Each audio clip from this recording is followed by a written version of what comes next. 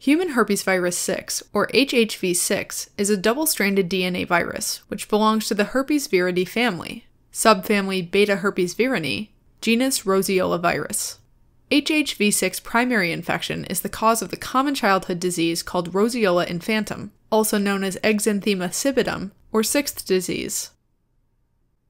Human herpesvirus 6 is a double-stranded linear DNA virus surrounded by an icosahedral capsid, which is a spherical protein shell made up of 20 equilateral triangular faces. The capsid is covered by a protein layer called tegument, and enclosed in an envelope, which is a lipid membrane that contains viral glycoproteins and is acquired from the nuclear membrane of host cells. Sign up for a free trial today and watch the full video on osmosis.org.